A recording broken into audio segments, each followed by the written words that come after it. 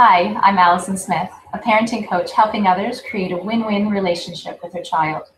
Please enjoy this quick tip and feel free to leave me a question or comment. Next step is looking at the 3 tenets of gentle parenting: empathy, connection, and empowerment. So the first one is that under empathy is that I show empathy to my child.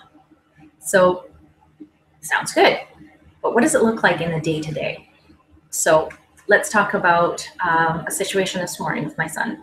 He is just about 4 years old, and so we were having a party for him today. So he's been really excited, obviously, right? He has an older sister. His older sister has been feeling a little bit left out. So she wants to play with his toys, and she's used to telling him what to do because she's the older sister. So it's been really hard for her to step back and let him have his moment. So he's had a little bit of that pressure too. We also have company, which is great, lots of fun, but it does throw off the routine a little bit. He's just in a different frame of mind. So knowing that, stepping back and looking at the situation as the parent, I know that he is a little bit extra emotional, a little overtired, and a little excited. So he was a bit upset this morning. So I have a feeling, from what I overheard while I was working, that he was feeling that he wasn't heard. But when I came into it, and when the volume was loud enough for me to hear, he started stomping his feet.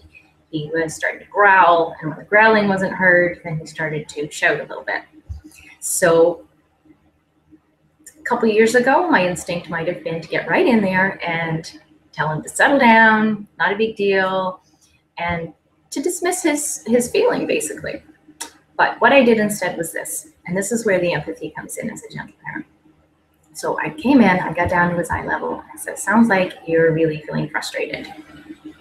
And the immediate reaction was an outpouring of all of his frustration. And that's okay. I took that calmly, and I just listened because he needed to tell me that. But once he was able to tell me that, then it was a different story. So he was able to express what it was that was bothering him.